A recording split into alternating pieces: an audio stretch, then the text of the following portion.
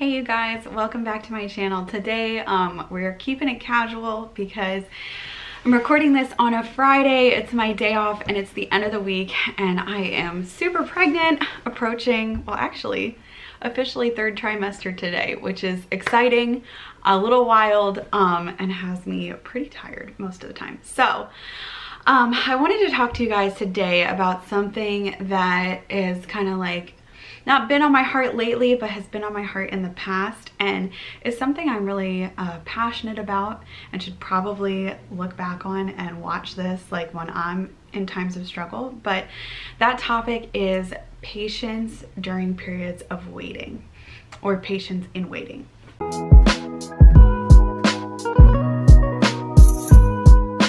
Okay, so I wanted to talk to you guys about patience in waiting today. And what I mean by that is really just like having faith and patience in times of struggle, times of trial, times where you feel like you're like all alone and you don't understand why the things you want aren't happening. There's like a couple things that I like to remember during these periods. And a couple of verses that come to mind that I wanted to share with you guys about. I think it's really hard.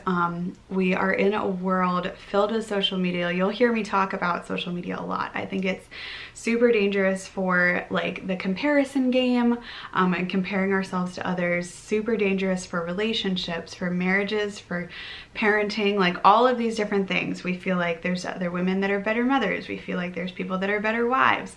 We wonder what the world will think of us if we decide to stay home and be a stay-at-home mom, or if we quit our job to focus on our marriage. Like whatever it looks like, everyone has their insecurities. And I think social media and other things that are constantly in our face, and that we also don't do much to prevent them from being in our face, have a detrimental effect on our mental health, our anxiety, depression, insecurities, body image, whatever it is. We are comparing our lives and our real authentic experiences to completely curated perceptions of what other people are experiencing. This becomes really hard in periods of waiting. If you are struggling with something, if you're, wondering why you haven't found a boyfriend, or wondering why all of your friends are married and you don't have a husband, or wondering why God has just caused so many miscarriages, or not even miscarriages, just pregnancy tests that are negative when you guys are trying, or, a job like that hasn't come to fruition. You haven't found a job, you've been applying and searching, or you're in undergrad and you don't know where you're going after graduation. Like whatever it is, whatever the period of waiting is, maybe you're married and your husband is struggling with really serious mental health problems, or you are struggling with health issues, chronic health problems. Maybe you're just insecure like about the way you look in a bikini, and you have body image issues, and you've been praying for God to just take those away and allow self-love to come in. Whatever your struggle is, whatever the thing that is your stumbling block, it's really hard to have patience in waiting. And this is coming from a girl who is not patient. I am a person of faith, and I think that I had a lot more faith and hope when I was younger. And the Bible verses about just how much Christ loves children, and faith like a child, and all of that so resonates with me, because I loved how close I was with God when I was younger. And I think it's something that, although I've grown in my faith in many ways, and I think I can stand up for God better and have a greater understanding of the things he's taken me through, like I literally think my own life is a miracle at this point, but I definitely had a larger faith, like just a bigger, like there were never doubts. I just had a greater faith, a greater hope. And I think that's something that we forget as we grow older. We lose that childlike faith, that God can move mountains type faith. And then when the things that we want don't happen, then we begin to doubt God, or we question God, or we wonder if he's listening. And I think prayer can sometimes become a one-way street. We feel as though it's unidirectional, us to God. But really, it's both ways. God just speaks in moments of quiet, and he speaks through different things. And so, you know, sometimes we aren't listening because our world is so noisy and hectic and filled, and there's, you know, so many verses of the Bible that just encourage us to listen, and not only to hear, but to listen, and to take in the signs that he's showing us and the words that he's telling us. He gave us a whole book of his words for encouragement. But how many times when you're struggling do we actually turn to that? Or do we actually seek out God fervently? I think we get frustrated. Maybe we try it a little bit and then we get frustrated, or we don't at all. Like, I know a lot of college students turn to alcohol or partying or sex or whatever your thing is.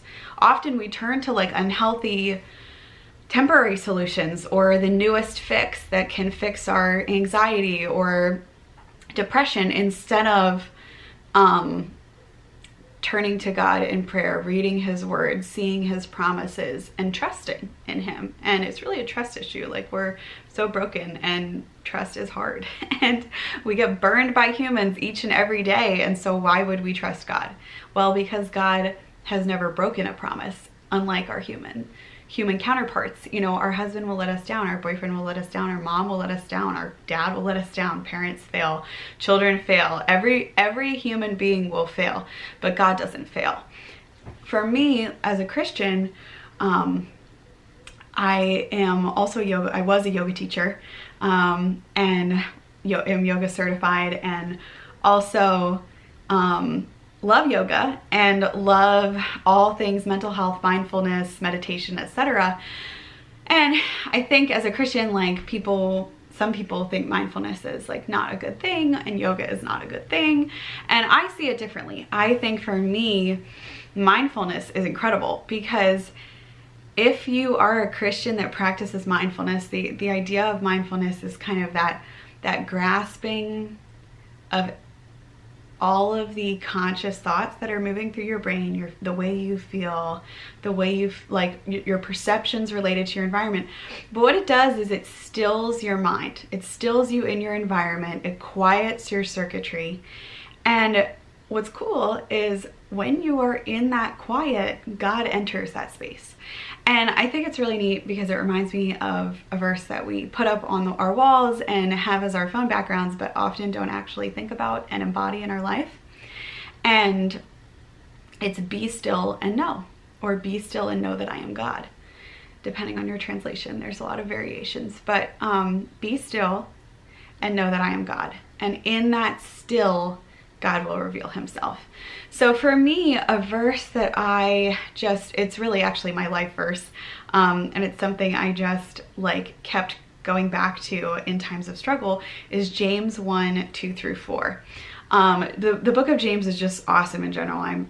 Personally, it's my favorite book of the Bible. I love it. But James 1:2-4 says, "Count it all joy, my brothers, when you find trials of various kinds. For you know that the trying of your faith produces patience. So let patience have her perfect work, that you may be perfect and entire, wanting nothing."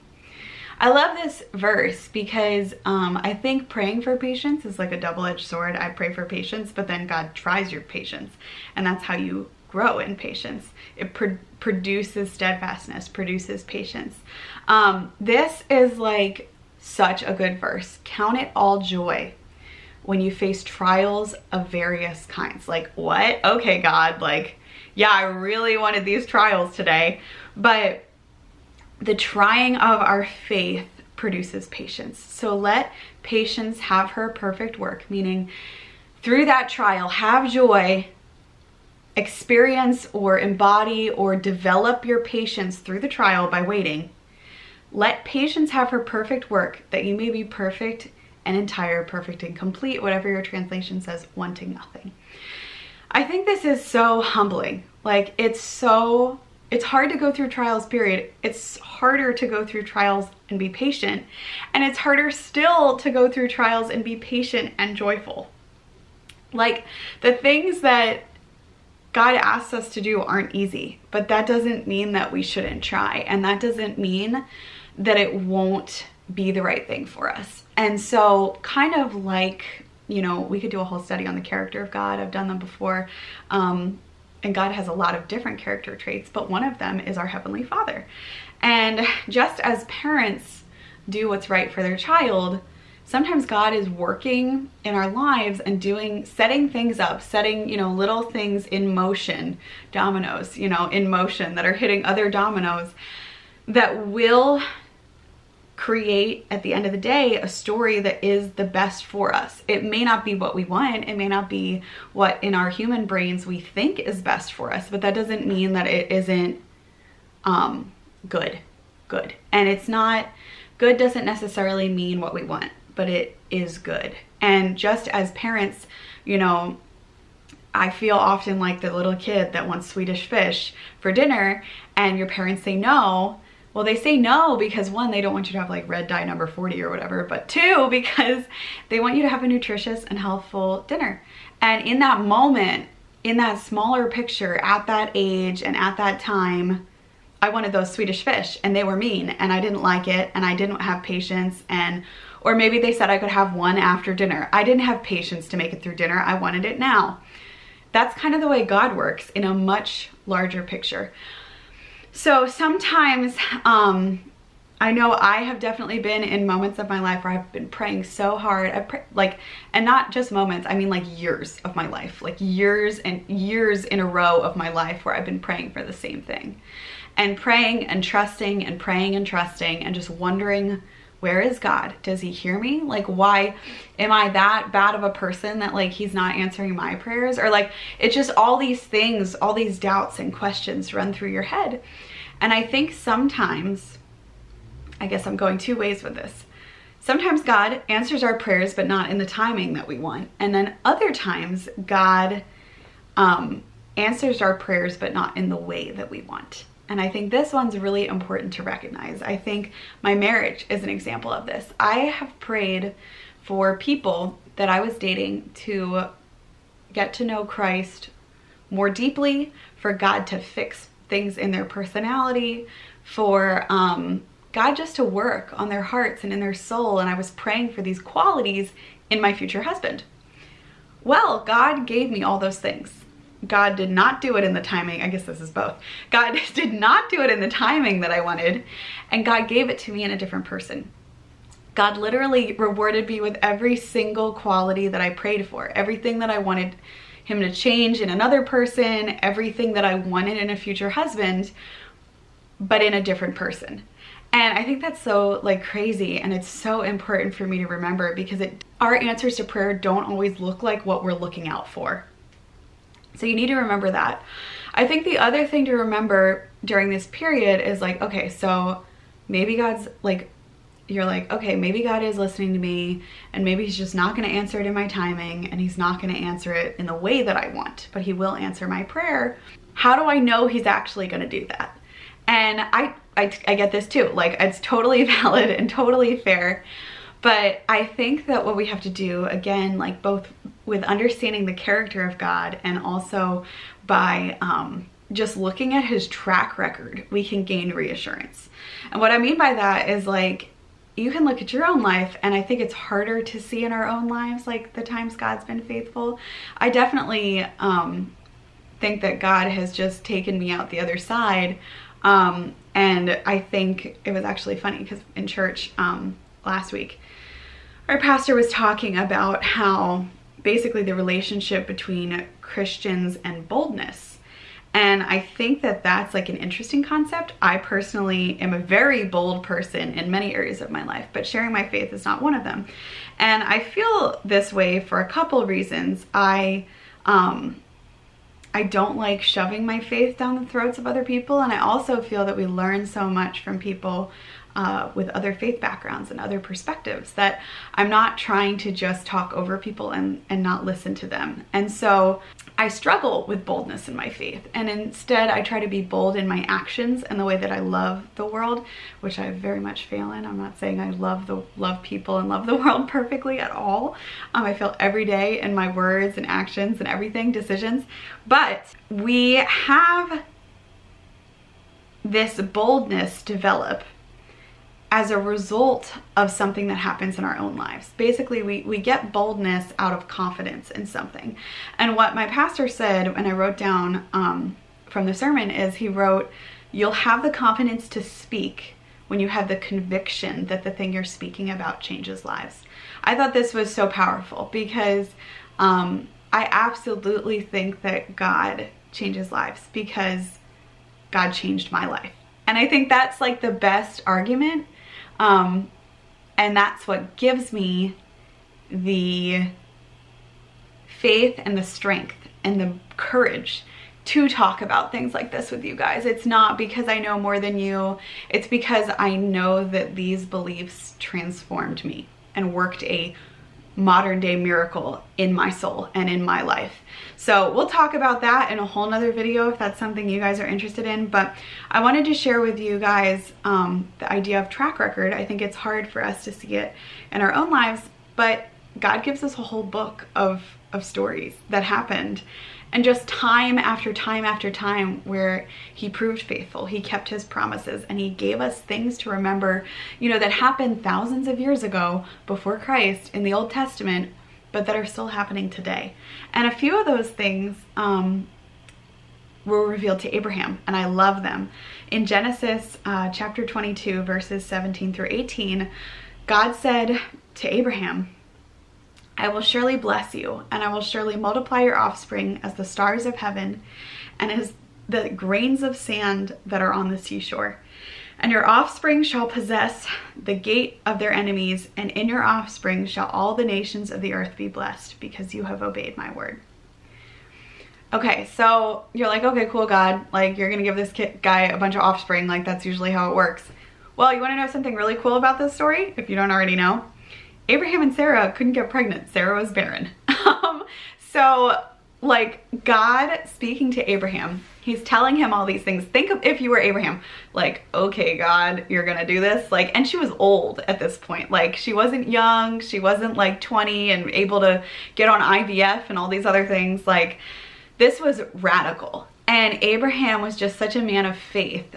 He's actually in the New Testament in this chapter in Hebrews called the Faith Hall of Fame, where God talks about people that are in heaven because of their great faith. And I think this is such a good reminder. And what's cool is like God told Abraham, your offspring will multiply like the stars in the sky and like the grains of sand on the beach. I don't know if you've ever as a kid like tried to count the stars in the sky or grains of sand. I know I did.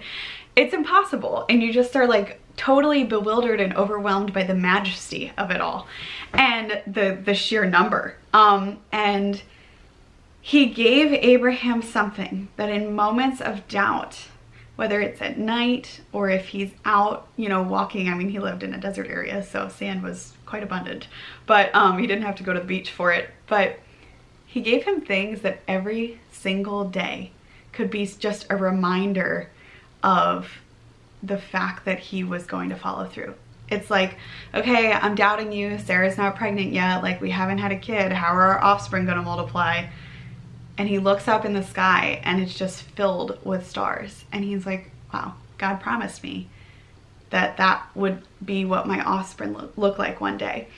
And I think it's cool because like God didn't promise me my offspring would multiply like that.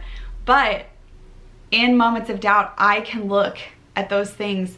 I look at those stars and I remember, okay, God promised him that and he came through, because from Abraham, if you don't know the story, from Abraham came these sons, and these sons, from these sons came all of the generations of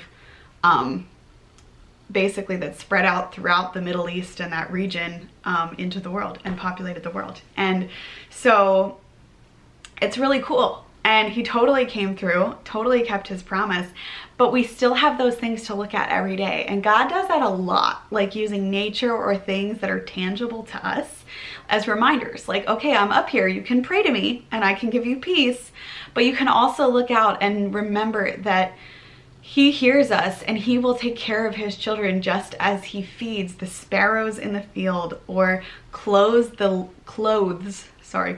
like puts on clothes, the lilies of the field. And I think that these are beautiful promises to remember. It's cool that we like can look outside our window and just remember all of the other things that God takes care of that are so much smaller and so much more insignificant than us as humans. And hopefully that gives you hope that you can trust in God to kind of be hearing you and be working for you in the periods of waiting when you start to doubt. I don't think doubt is a bad thing. I think in a lot of ways it can strengthen your faith. You just have to seek the right things as answers to your doubt. In closing, I will just share one little quote, and I'm trying to remember. It's by a very famous older evangelist, and I forget who it was that said this, but they said, God is rarely early, but always on time. And I think that this for me has been very true. He doesn't do things, sometimes he does things like right when I pray, but often he doesn't do things right when I'm praying. Sometimes I've had to wait years for things, but he was also working in me, working in my life, you know, working in the lives of the people I was praying for or the things I was praying for. And everything was on time. Everything happened when it should, happened when it was best for me. And only now do I see that in hindsight. So I guess I'm encouraging you guys just to have faith and patience in the waiting.